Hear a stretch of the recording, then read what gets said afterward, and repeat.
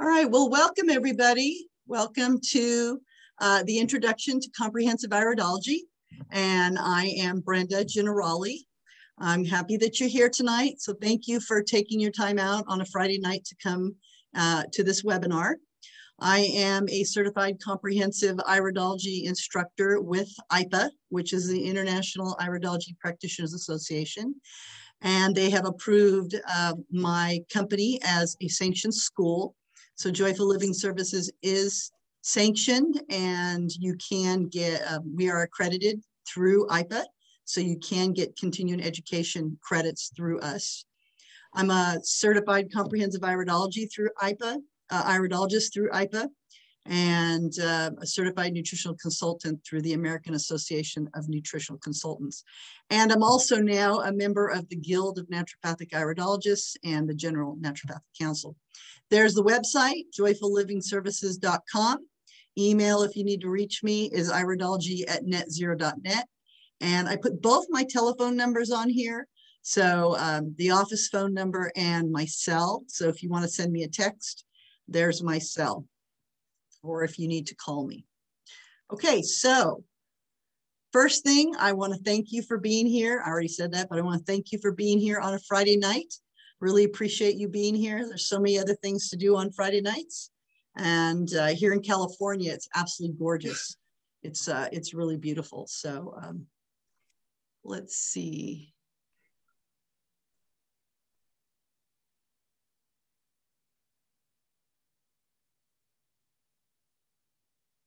So first of all, I need to read the disclaimer. Joyful Living Services cannot be held liable for any misuse or malpractice of any techniques taught within this webinar, nor for any injury, suffering, or distress caused by students undertaking the techniques discussed. All students must accept that they are wholly responsible for their actions relating to the practice of iridology and must adhere to the relevant laws in their country and state of residence. Students are responsible for ensuring that they have appropriate insurance for practicing in their country and state of residence. Joyful Living Services cannot be held responsible for any advice given by students to members of the public. Students must adhere to the local laws regarding the requirement for registration and or qualification as an iridologist before suggesting supplements or offering nutritional advice. So I was going to give you a little bit of information about myself. I started in iridology in 1983, and the reason I started in iridology is because I had a lot of health issues with my digestive system, and I was under a tremendous amount of stress. And I had a friend who had endometriosis, who was seeing an iridologist and was having really good results. And she suggested, hey, why don't you go see an iridologist? So I did. And he looked at my eyes and told me all kinds of things and told me what herbs to take. And I took them and got better, which led me to sending friends to him, and they got better. And then one day I just kind of asked him, hey, how can I learn more about this? So he suggested that I call down in Escondido, which is in Southern California. And Dr. Jensen was down there, and see if I could take a class. And it just so happened that he was teaching a class in August. So I signed up. I signed up for the beginning class, not knowing if I was going to like it. And I loved it. Stayed for the advanced class, got fully certified. And that was 32 years ago. I've been in iridology for 32 years. So I can't believe it's been 32 years. In 2018, I became a member of IPA, and I see clients all over the world because the nice thing about iridology is you can work with it remotely. So if people send in their pictures, you can work with it remotely. So it's not limited to office settings. I just opened a new office here in Auburn, which is where I am right now. And my future goals include completing my iridology book. The title is Iridology, The Path to Joyful Living. And I'm also working on my fellow through IPA. This was me years ago when I helped at Dr. Jensen's 80th birthday party. And I took pictures of hundreds and hundreds of people for him for the symposium. And then, of course, this is me now.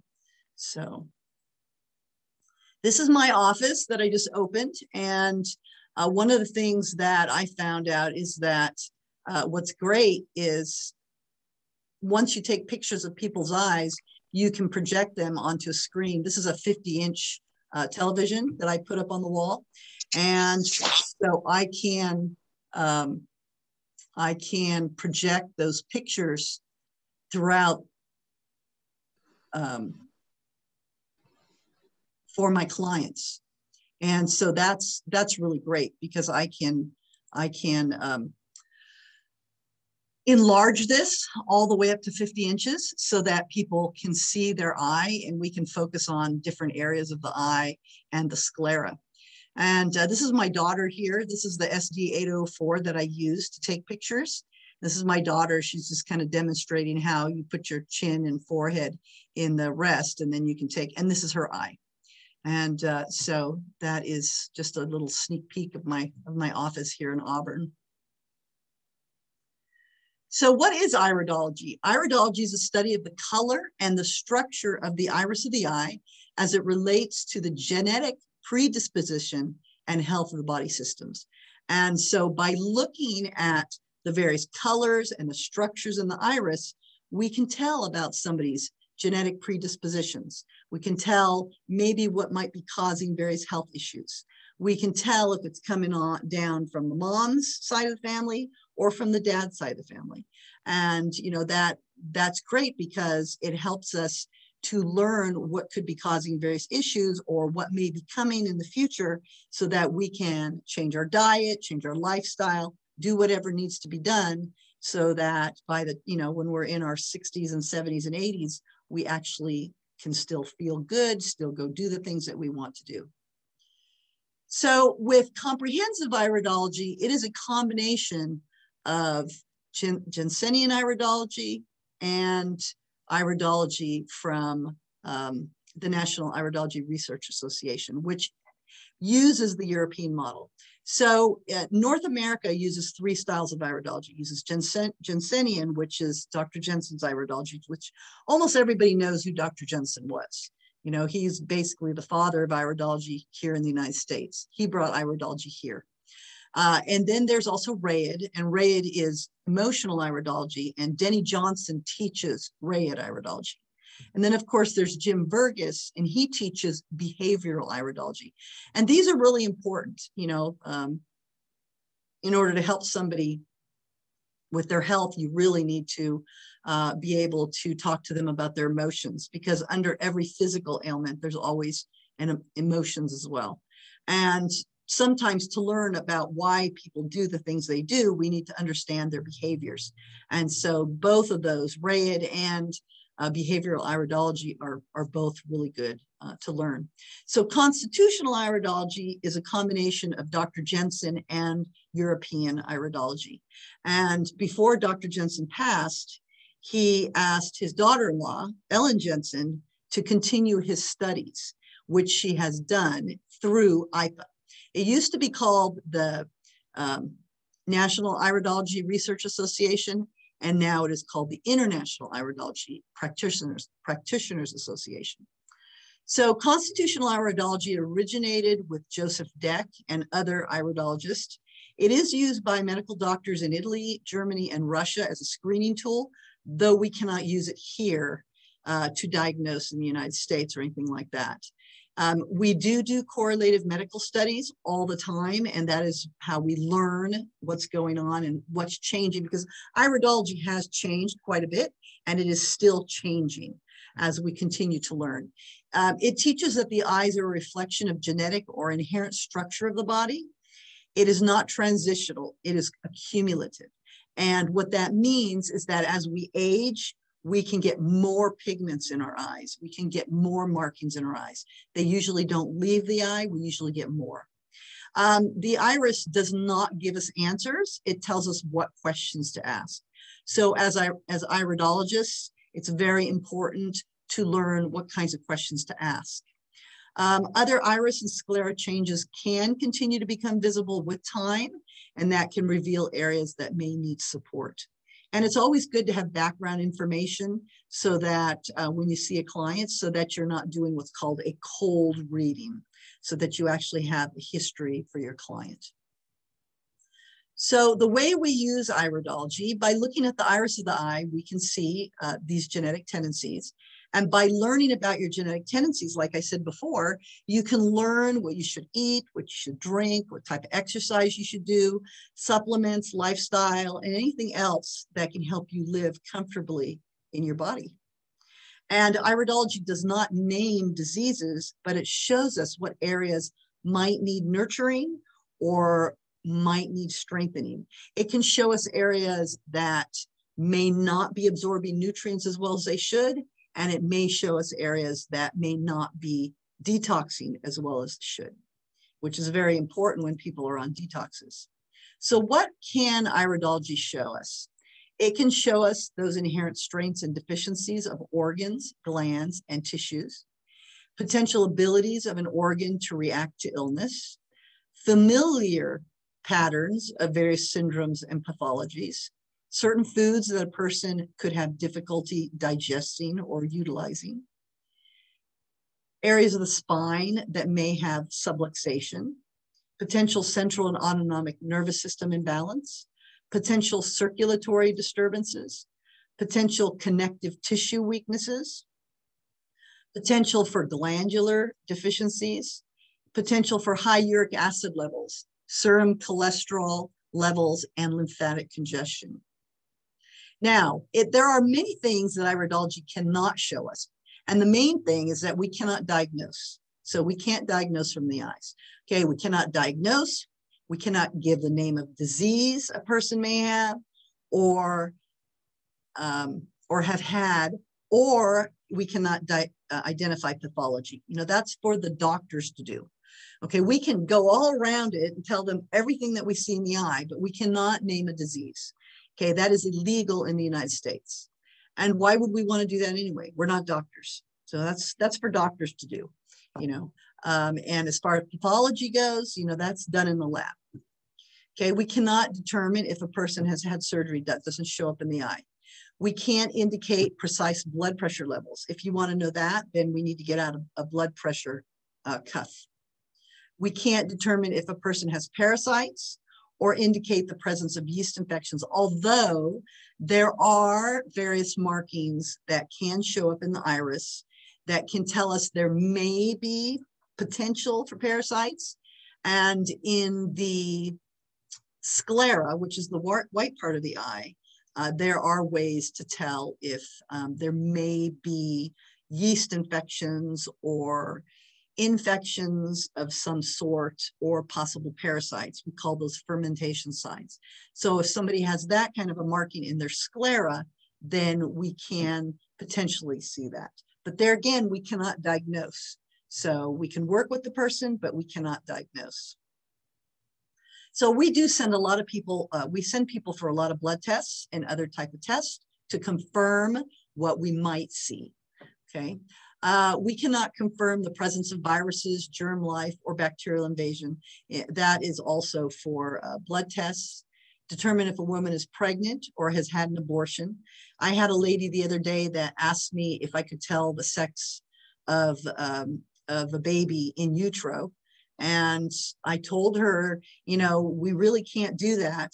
So she showed me some pictures of some slides showing, you know, when there's lines in the bottom of the sclera on the bottom below the iris, one side would be a male baby and the other side would be a female baby. So based on those charts, you know, the baby in utero should have been a female, and the woman then had a test and found out that she was carrying a male. So, you know, we can't rely on that. So we can't indicate whether a tumor is present or what size it may be. However, there again, the sclera may be able to tell us the possibility of tumors or the possibility of infections. Show whether or not a person has kidney stones and gallstones. We can't see that. We could see the possibility, but normally people have to have ultrasounds and to really know what's going on with that. Or there are other tests. Sometimes muscle testing can tell us those things, kinesiology, And there are other tests. Okay, it can't give exact cholesterol or uric acid levels in the body. That needs to be done through blood tests or live blood cell. There are many other ways to tell about those kinds of things. Determine whether or not a hemorrhage exists or where it is located, unless it's located in the visible layers of the eye. So in the sclera, if we see hemorrhage in the sclera, then that's one thing, but otherwise we can't tell. Show if arteries are blocked or hardened, though a potential for this can be seen once again, excuse me, in the sclera. Distinguish the gender or age of a person, predict a person's lifespan or impending time of death. We can't see any of that. Also, it can't show us if a person needs surgery. If we see something in the iris, then, and we're suspecting it may be an issue, then we can refer the person to, a functional doctor or a naturopath, or maybe a surgeon that may be able to tell them, yes, there's a problem, and take care of that. So, that is something that we do.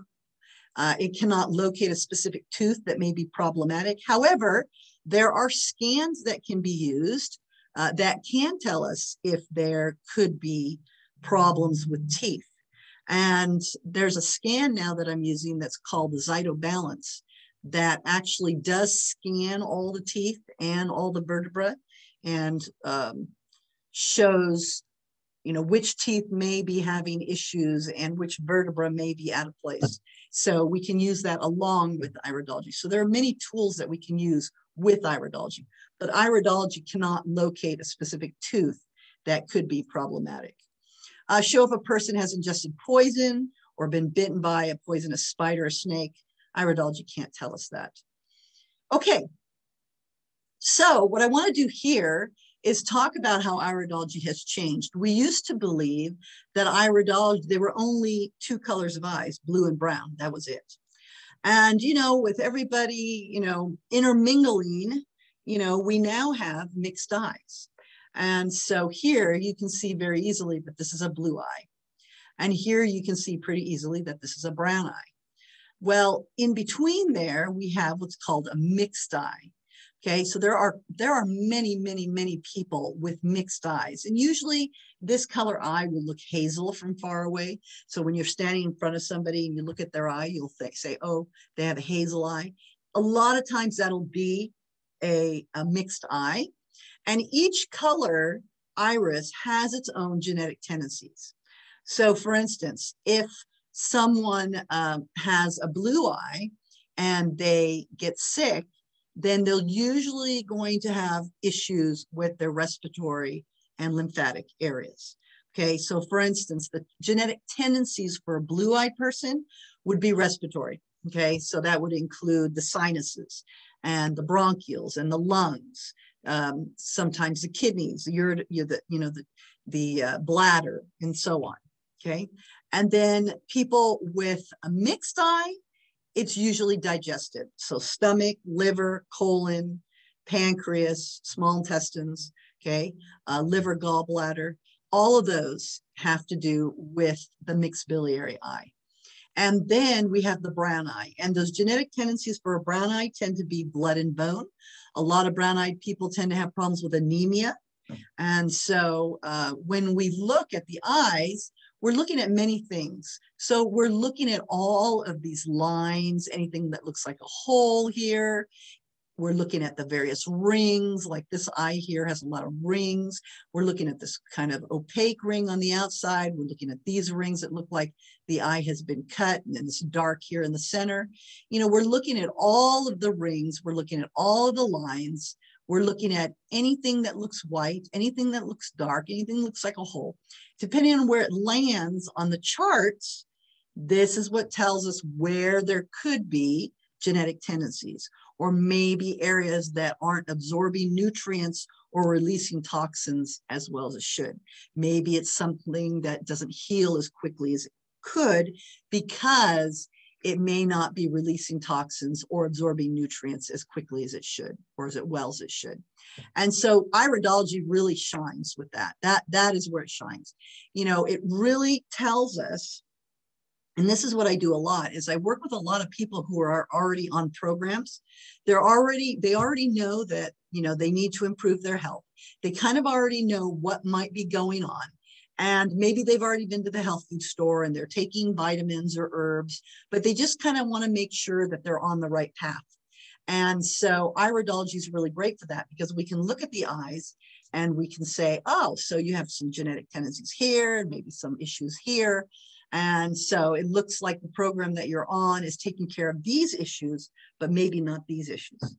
And, you know, and I've worked with so many clients over the years with so many issues. And iridology is just, it's great. It's wonderful. And you have the tools right in front of you. Every time you look in the mirror, you can look at your eye. And then the sclera also, we look at the sclera to see also what's going on. So this is my son's eye. And I always show his eye. And you can see the fibers here. And what's really amazing about this is these aren't actual fibers. These are actually blood vessels. Millions and millions and millions of blood vessels is what you're looking at. It's incredible. And so think about people that get carpal tunnel syndrome. Okay, carpal tunnel, you know, you have nerves that go through your wrist, and you have a sheath that goes around those nerves that protects those nerves.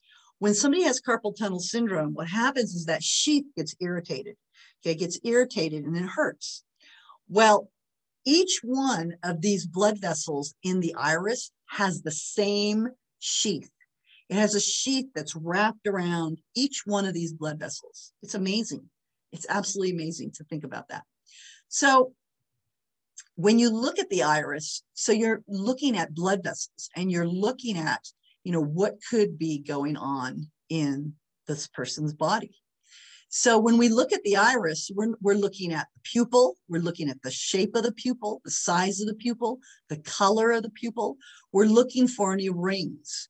Okay, so here, this is called a collarette. This is the nervous system here. And inside here is both the stomach and the colon. So think about your body. It works just like your body. Okay, on the center of your body is your digestive system. And this is the center here. This is the stomach and the colon. Right next to the pupil is how we see the spine. Okay, outside this ring, the collarette, these are all the organs. And we're not actually looking at the organs because we can't see the organs unless we cut you open like a surgeon and look at your organs. We're seeing the reflex from those organs. Okay, that's what we're looking at. The outside of your body is your skin, right? Okay, so here on the outside, this is the skin zone. This is zone 7. And inside that is the lymph and circulation. Top of the body is your head, right? Top of your body is your head. So from right here, 11 to 1, this is the brain area. This is the sinus area. This is the head. Okay. Bottom part of the body down here, the bottom part of your body, you have your hips, your groin, your legs, your knees, your thighs, your ankles, your feet. Same thing here. Okay. Same thing here. Okay. And so everything, any place there's a spot or a line in these irises, we look at the chart and we can see what could be causing various issues. This is my eye. And this, anybody that knows iridology, all they have to do is take one look at it and they can know instantly. I was mega stressed when I got into iridology, okay? I had so much stress. I couldn't lay flat on my bed. I was in so much pain. I was breaking out in hives. I had chronic heartburn. I was on the verge of a nervous breakdown, almost had an ulcer. And I mean, it just continues and continues. I couldn't eat out anymore. I mean, I was having constant chronic bowel issues with irritable bowel, and I was miserable. So if you look at my eye and you look at these lovely rings here, these are called contraction furrows, and they show stress, sensitivity, okay, stress and sensitivity. And what we do is we count these rings. We count to see how many rings there are, and then we also look to see how bright they are or how dark they are. So depending on how bright they are, how dark they are, where they are, how many there are, this all means something to the iridologist, okay? And we can tell a lot based on where they start. Like this one here, it starts and it goes here and it stops. This one starts and stops. And then we can count them 1, 2, 3, 4, 1, 2, 3, 4, 1, 2, 3, 4, 5. Yeah, I had lots and lots of stress. So when I get stressed, what happens to me is I hurt. My muscles get really tense, and then I start hurting.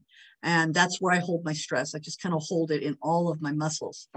And so I've had to learn, iridology's helped me learn what to do for my body so that I don't hurt, so that I don't have problems. And then also I had a lot of problems in my digestive system, and you can see how that's dark. Now, one of the ways that iridology's changed, we used to think that the eye changed. We used to think that the color of the eye changes. As you detox, then all of this color will go away and you're going to have beautiful, bright eyes. And that's not true. So what we have learned is that the iris is genetic. It really doesn't change. It may change just minutely, but we don't have the equipment to be able to really see that, those minute changes. It takes a long time. We can see the sclera changes. The white part of your eye, it changes. So that we can see when somebody is on a healthy program, maybe they change their diet or they're detoxing or they're drinking more water or whatever they're doing, we can see that in the sclera lines. Okay, so we can see that their program is working. But in the iris is genetic. This shows us our tendencies. My tendency will always, always be to hold stress in my muscles. It's not going to change. That's who I am. Okay, and so I have to make sure that I do what I need to do so that I don't do that. Or if I do that, I know what to do. You know, I get massages, basically what I do. I do the best if I have a massage once a week. And as far as my digestive system, I have to make sure that I eat the foods that are right for me. And if I veer from that and I don't eat the foods that are right for me, I pay for it. I get bloated and I feel terrible. So that is where iridology shines. Is it tells you, it teaches you your genetic tendencies so that you can do the things that are right for your body. A brown eye has a lot of pigment. It's got brown pigment all over. So you really can't see the fibers. And the pigment is the same pigment, it's melanin. It's the same pigment that tans your skin. Okay, so with a blue eye, they don't have the pigment. With a mixed eye, they have some pigment. And with a brown eye, as you can see, it just kind of looks velvety. They have a lot of pigment. Okay, and so that's the way we tell the difference between the blue eye, the mixed eye, and the true brown eye. Also, a true brown eye will usually have this brown outside on the sclera. And so we can see that. Okay, so something really important, iridology does not diagnose, but instead it analyzes or assesses predispositions and genetic inheritance. And I do teach iridology, so all of my students learn right on and right away how important it is not to diagnose, and they learn all the correct terminology to use so that they understand that we are not diagnosing, we're not doctors, we are analyzing and assessing predispositions and genetic inheritances. And what's really important is when you look at somebody's eye, you look at it with reverence, honor, and respect. Because what's happening is when you look in somebody's eye, you're not just looking at their eye, you're looking inside them. And once you learn iridology, you can tell not only about a person's physical health, but you can tell about their emotions. You can tell about their personality. There's so much you can tell from the eyes. So you're looking beyond their eye. You're learning who they are. All you have to do is look at somebody's eye and you can tell so much about them. And so you're in their private space. So it's really important to be reverent, to honor them, and to be very respectful. So as an IPA member and an instructor for IPA, you know, we're very dedicated and sincerely concerned with the interests of all who come in contact with iridology. And we want everybody to be on the same page and use the same principles and be reverent and have honor and be respectful. So now I'm going to talk a little bit about the history of iridology. If you're interested in history, you can go online and you can learn a lot about the history of iridology. You know, I did a whole talk on the history of iridology, which you can find for free on my website. And I did research and I was surprised. So iridology has been in Australia, China, Egypt, Greece, India, Italy, and Europe, and of course, America.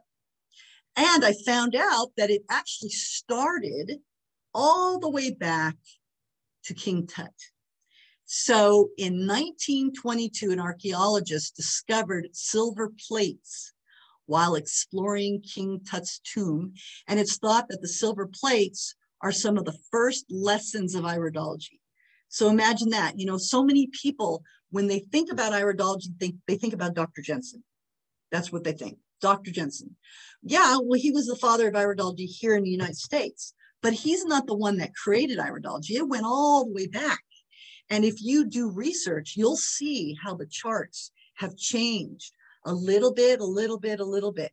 As people have continued researching iridology through the years, those charts continue to change. And, you know, there's a lot of people out there now that have this thing about, you know, what Dr. Jensen taught, that's it. That's the end.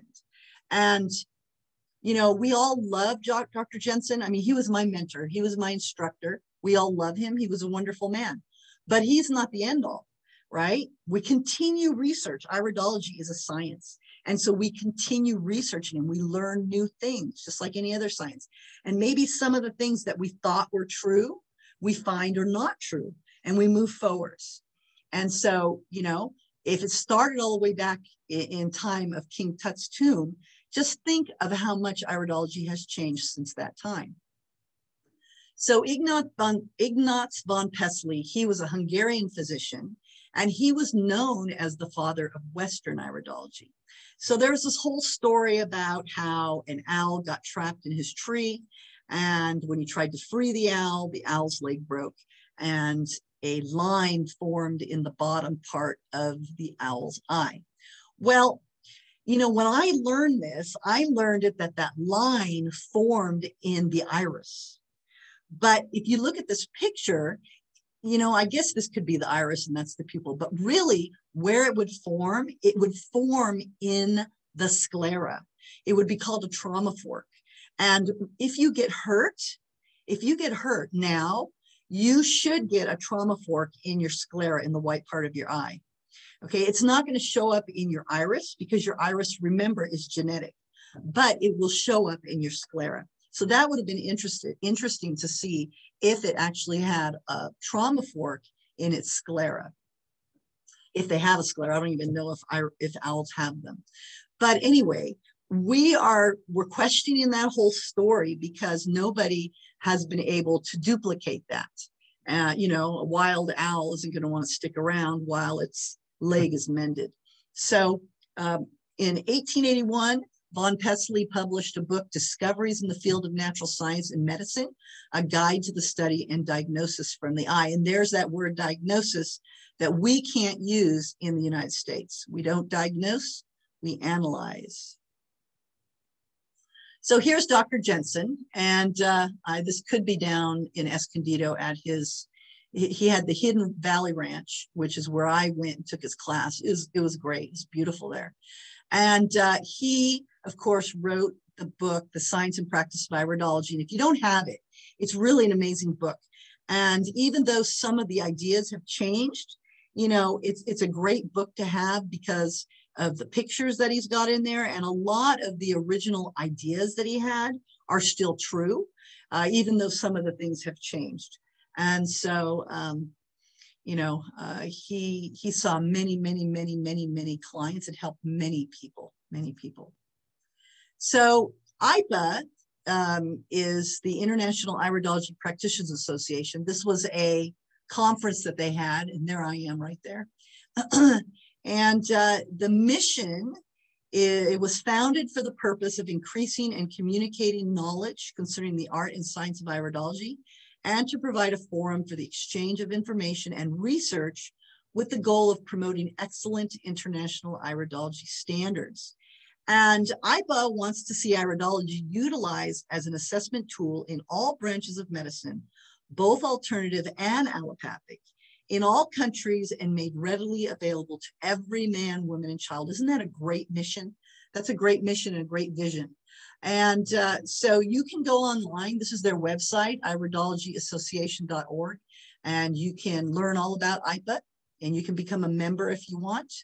At $65 to become a member and a student. So it's a great organization. Everybody is very supportive, and it's great.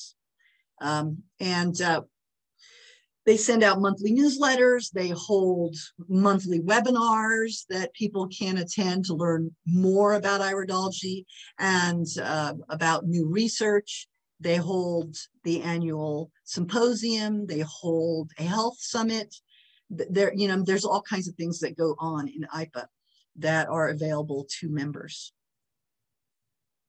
So this is just kind of a page that I made here to give you more information.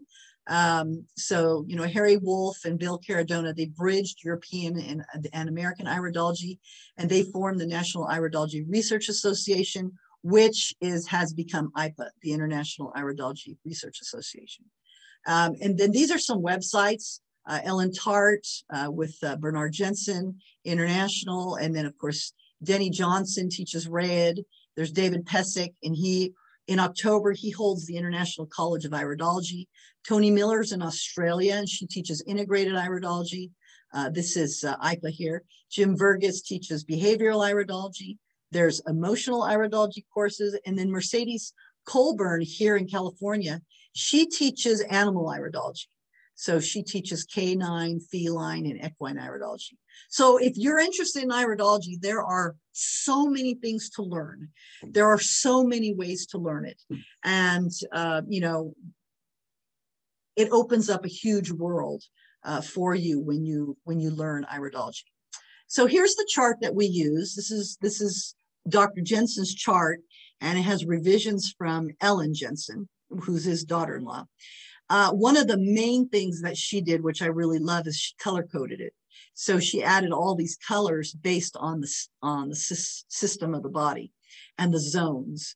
So there are many zones. And so you can see here in the center, the stomach is green, and around that we have the intestines and the colon, and that's, you know, that's yellow, and then all the glands are purple, and the skin is this dark blue, and the lymph is light blue, and circulation, and so on. And it makes it a much easier. The bones are kind of this brown color, this grayish brown color. And then there are various zones. So when you look at the eyes and you see markings, you're looking into all the zones and the areas as well. And we can also use the chart like a clock.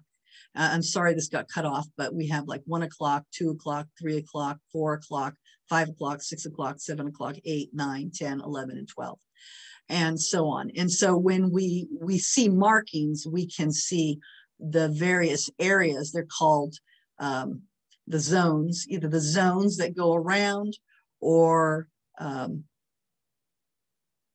the various areas that they're in, or the times, and so on. And so we can see, you know, basically what could be causing various issues.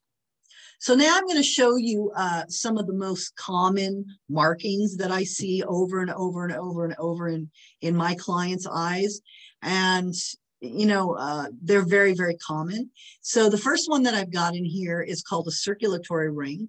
We used to call it venous congestion. And it is this kind of bluish ring that's actually on the sclera. So this is your sclera here, the white part of the eye. This is your iris, right? And so this ring is actually on the sclera. It's not on the iris, it's out here. It's usually kind of a bluish purplish. Sometimes it's brighter color than this one here. And this shows us normally if somebody has cold hands and cold feet, they could have one of those rings. If somebody is not getting enough iron or enough oxygen, maybe somebody's not getting enough movement, they're not exercising enough, their circulation's not great. You know, I see it a lot. I see it a lot. I see it almost everybody. And I don't know if it has to do with the air that we're breathing. I don't know if it has to do with just, you know, our exercise levels, but I see it a lot. I see this circulatory ring a lot with people. And cold hands and cold feet, I know so many people that have cold hands and cold feet. That's a #1 complaint is cold hand, cold feet. Also, if somebody has numbing, if they have neuropathy or if they're having problems with circulation to their feet, swelling in their feet and so on, then a lot of times we can see the circulatory ring. And now here is my eye again, just because it's a great example of so many contraction furrows. And these are caused by years and years and years of stress. And what happens is when you have stress, your pupil will contract and then it'll expand. It'll contract and expand. And that contracting and expanding creates those cuts. Think about going on a hike in the forest and you come across a tree that's been cut down and you count the rings on the tree to figure out how old that tree is, right? We all have done that when we go in the forest, right? We go on a hike and we see a tree that's been cut down and we want to know how old that tree is and we count the rings, right? Well, for here, it looks like that, but for the iris, it has nothing to do with how old I was.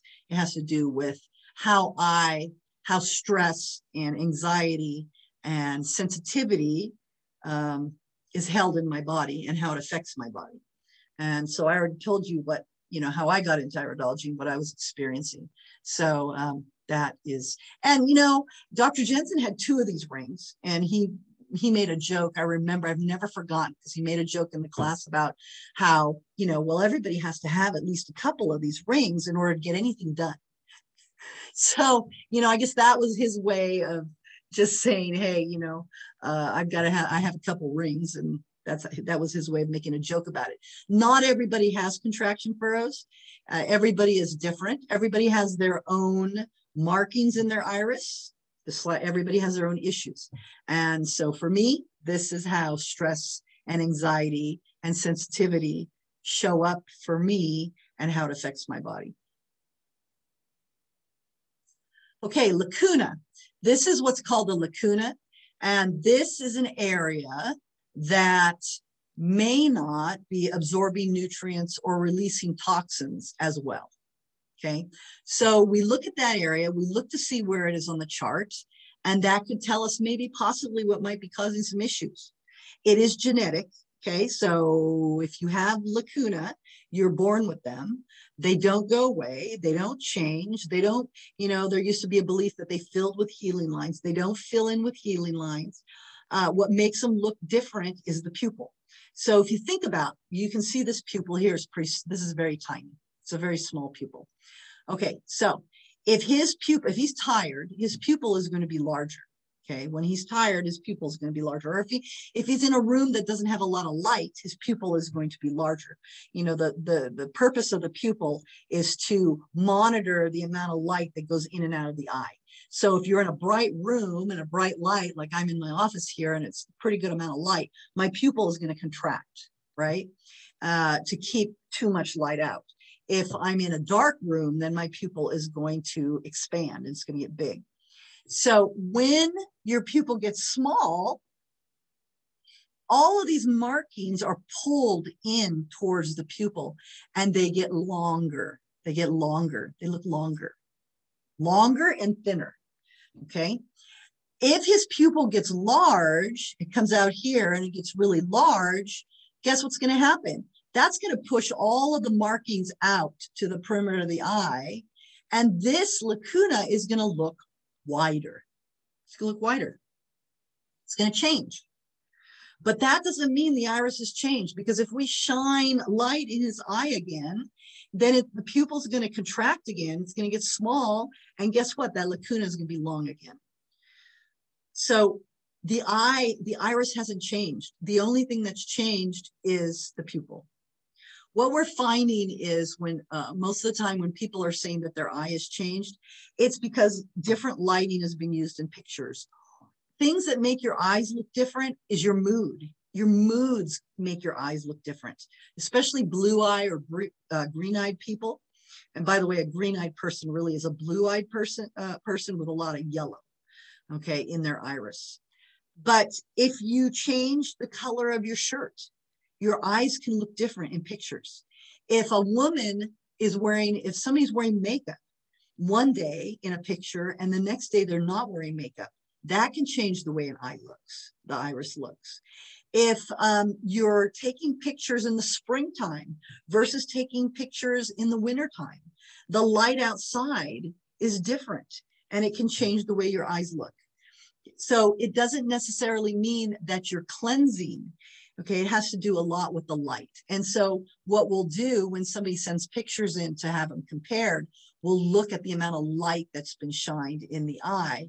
And that also, you know, depending on how much light is shined, we can tell really what's going on. So all of this orange and all of this brown and all this yellow, in the old days, we used to think that it meant there's toxins in the body. And yeah, chances are there's toxins in the body, okay, because we live in a toxic world, right? We're breathing the air, the same air it contains exhaust from vehicles. And who knows about the water we're drinking and the food we're eating and so on, okay, and the EMFs and everything else. But the iris, this is genetic. And so we can tell from the iris genetically. Now, the sclera out here, this is what's going on now. Okay, this is what's going on now. And so we can see all kinds of things with the sclera, allergies and sensitivities and all kinds of things, circulatory stuff going on and so on. Lipemic diathesis, this has to do with circulatory issues. So usually when we see a ring like this, it has to do with high blood pressure, low blood pressure. It has to do with cholesterol, triglycerides. Okay, it has to do with all of those cardiovascular risks. Now, just because somebody has that ring in their eye does not mean that they have a problem. I have seen people with these rings thinking, oh, maybe they have cholesterol issues. I send them for a cholesterol test and it comes back fine. So it doesn't mean that they have the problem, but the fact that it's showing up in the iris does tell us that they do have a genetic predisposition. And that means that somebody in their family has problems, circulatory problems. Okay, maybe they don't because of the way they eat and the way they drink and what they think and what they're doing, their exercise and so on. Okay, so they don't have the problem. But if they start eating a bunch of junk food and they eat a lot of fast foods and fried foods and they stop exercising and they do all the things that aren't good for them, then maybe they will have problems, okay, because they have that genetic predisposition. So there again, iridology shows us those predispositions, but just because the marking is there doesn't mean they have a problem. I will have to say that I would say that 80% or more of people that I see, when they have a marking in their eye and I ask them about it, I get a positive answer. Yes, I have a problem with that. Or yes, I'm having that symptom. Or yes, yes, yes, yes. Okay. Very seldom do I get all no's. And if I get all no's, you know, when I'm asking questions, then I usually kind of wonder if that person is really in touch with their body or if they're not in touch with their body. So, you know, you really have to listen to your body to be able to understand what's going on. Okay, pigments. We used to call these psoras or psoric itch spots, hot spots, and now we know that they have to do with the various organs. So orange in the eye usually has to do with blood sugar.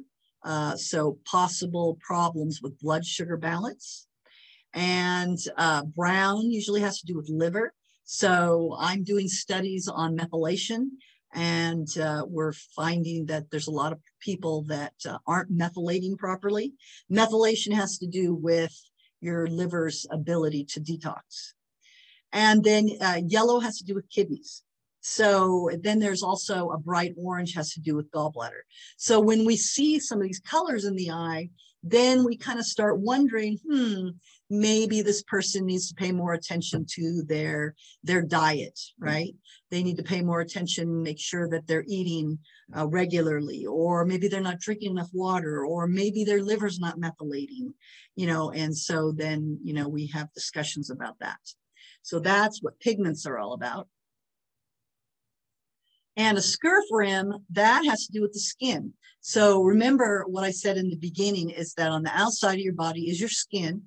And the outside, the perimeter of the iris, this is zone 7, and this has to do with the skin. This is a skin zone.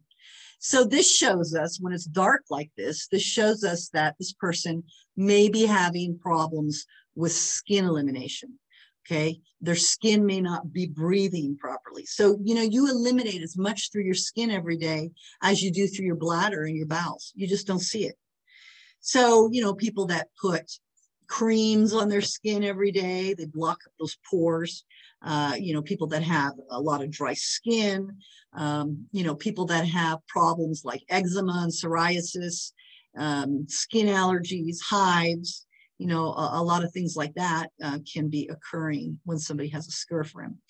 If you watch television and you watch, especially when some of these models come on and they're, you know, they are putting on mascara, or they're putting on eyeliner, or they're putting on eyeshadow, they're demonstrating these things, look at their iris, and most of the time you'll see that they have a ring. It's really pretty. It looks like somebody just took an eyeliner and outlined their eye. It's really pretty, but it's showing us that there could be issues. And we used to think that that would go away with skin brushing after about a year, and we've learned that it doesn't.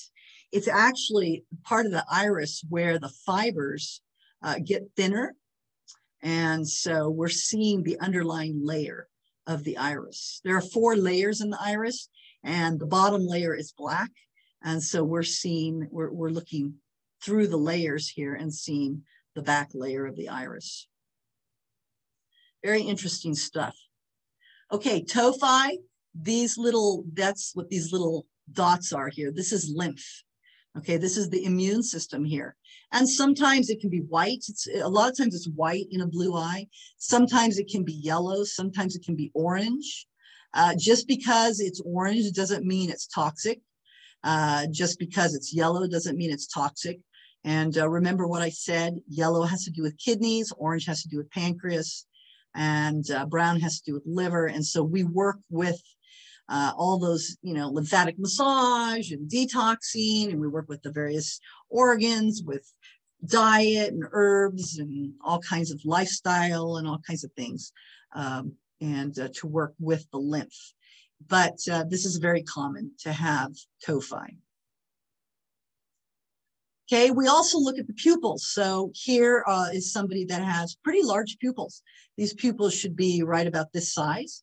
And when the pupils are large, this usually has to do with adrenal fatigue. Usually somebody's tired all the time. Maybe they stay in a dark room a lot.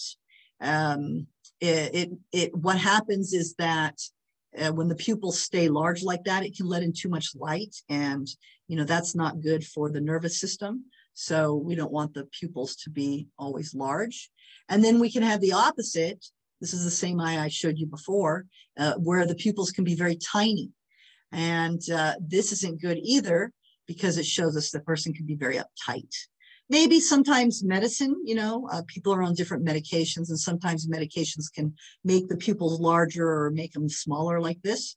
And if somebody's had a car accident, it can affect the pupils as well. So there are many things that can affect the pupils, but we look at that as well. And then, of course, there is sclerology. And sclerology is the study of the sclera, or the white part of the eye.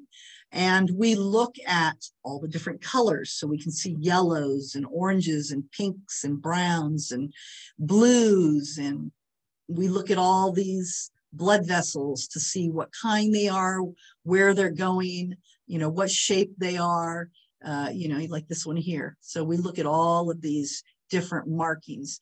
And, you know, here we can see what's called fermentation signs. So we can see, you know, if somebody has a lot of sugar in their diet, or maybe possibly parasites, possibly candida, circulatory issues, and so on. So we use sclerology to confirm iridology. It works together. And so where the iris shows us the genetic tendencies, the sclera shows us what's going on now. So as somebody changes their diet, or maybe they're on a detox, or maybe they're on some kind of a program where they're feeding, their body in a different way. They've gone vegan or vegetarian, or, whatever they're doing, we'll see the changes in the sclera. So if this person was very healthy, their sclera would be white. All this yellow, this has to do with liver. The pink usually has to do with environment, allergies. Okay. And so, as a person improves their health, all these colors will go away. This will all clear up. And these veins, some of the veins will get lighter. They won't go away, but they do get lighter as the health issues improve. And so, we can see a lot from the sclera. So for those people that are in this area, I am going to be at Sunrise Natural Foods in Auburn, California on July 17th. And I am doing iridology assessments, half-hour assessments. So for anybody that's interested, you can call Sunrise Natural Foods, and there's the phone number there, 530-888-8973 to set up an appointment.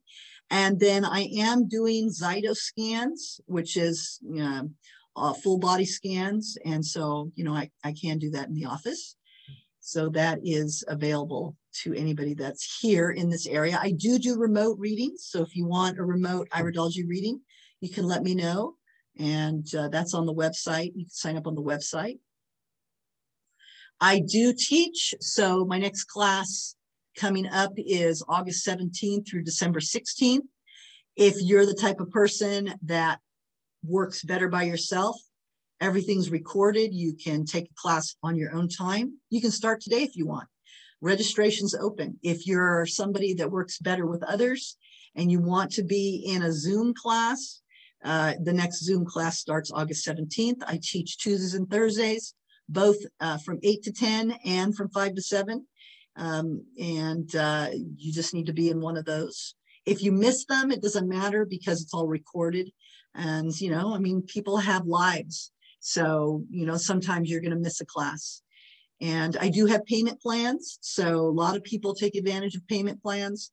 It makes it easier. I would rather have you be able to take a class if you want to learn than not be able to afford it and not take it because you don't have $1,300 up front, especially after COVID.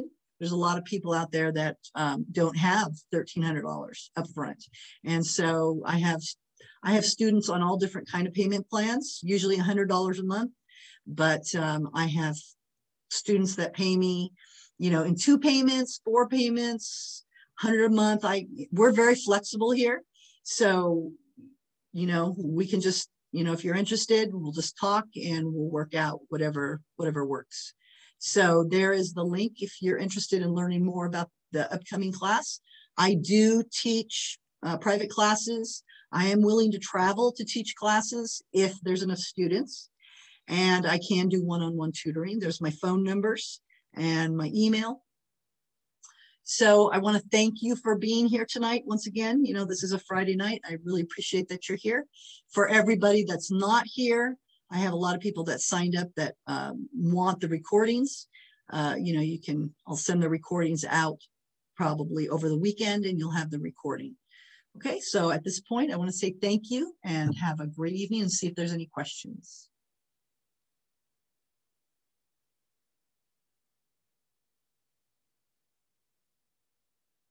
Let me see here.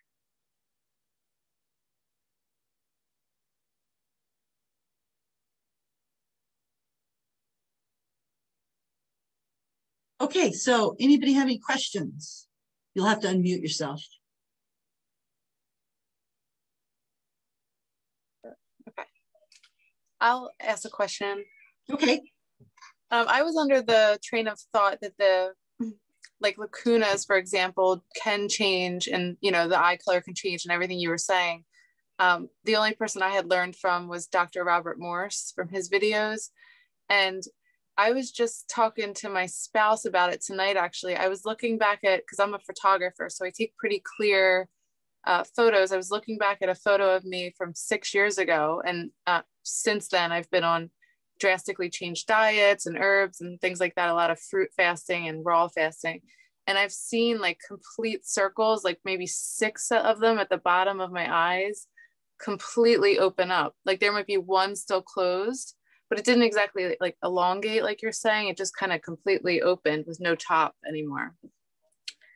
So I was just wanted to learn more about that. And then also I was very interested in learning about sclerology, and I'm seeing a lot of like yellow show up in my eyes, and a lot of rubbing and dryness that hasn't been there before. Well, in order to be able to say anything about the markings, if they've changed or not, you'll have to send me the pictures. You know, I can look at the pictures and then I can tell you.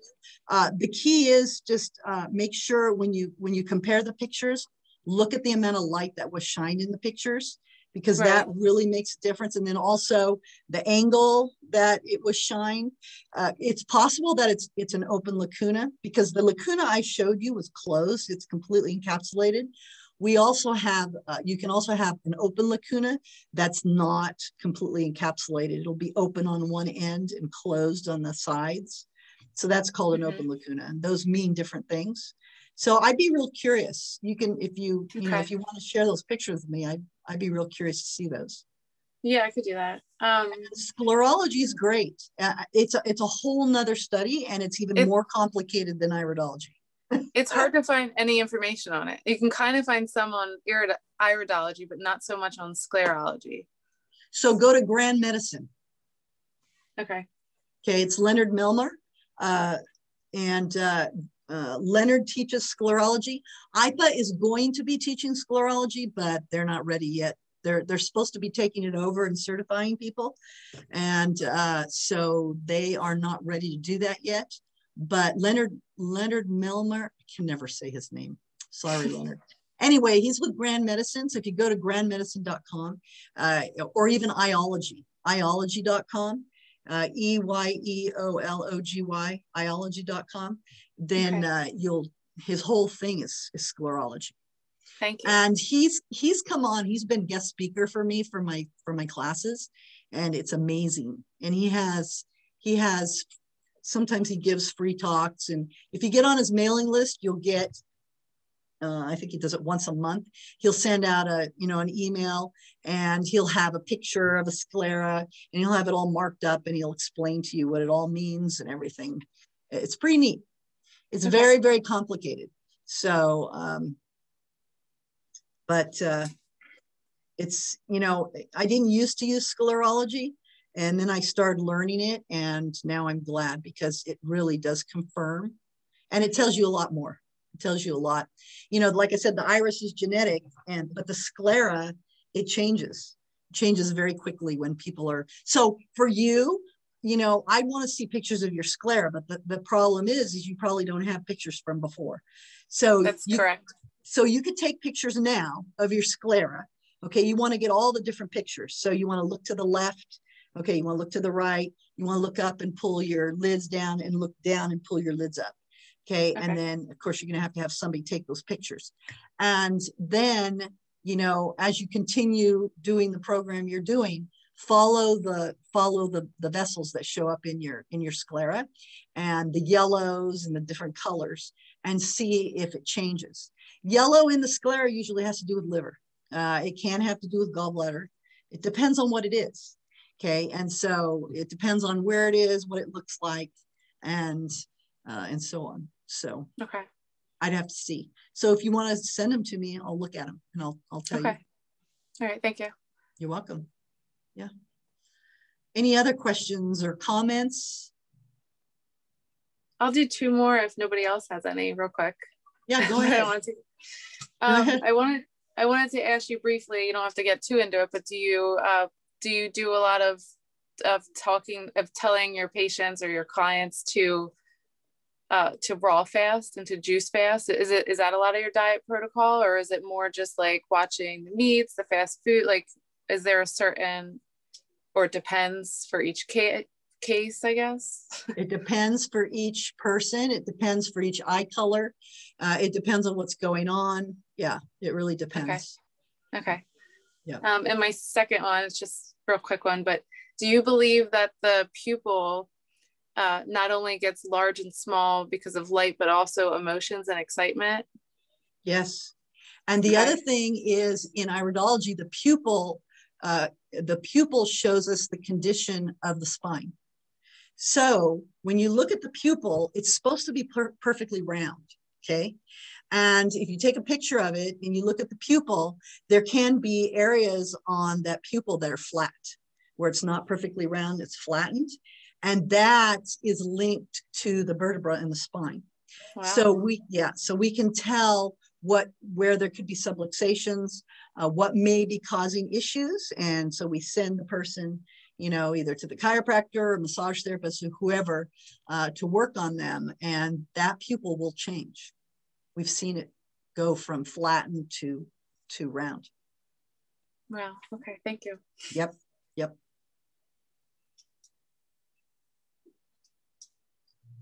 Any other questions or comments? Just a big thank you for having us.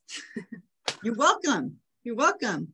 Thank you for being here. I appreciate it. It's Friday night and most people are out doing fun things. And I'd much rather be learning on a Friday night now. Well, that's great.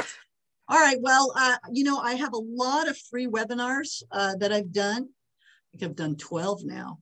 So if you go to joyfullivingservices.com and you'll see on the menu bar on home, if you go down, you'll see one that says videos. That's where all the webinars are. You can spend many, many, many, many hours watching all of my webinars for free. Okay. I don't charge for them. And I have the history of iridology, the benefits. I have a family webinar that I did. We have a hormone balance. We have all kinds of webinars. Okay, so you're all welcome to help yourself and watch them. Thank you. Okay, so if there's nothing else, then I will end this recording in this class.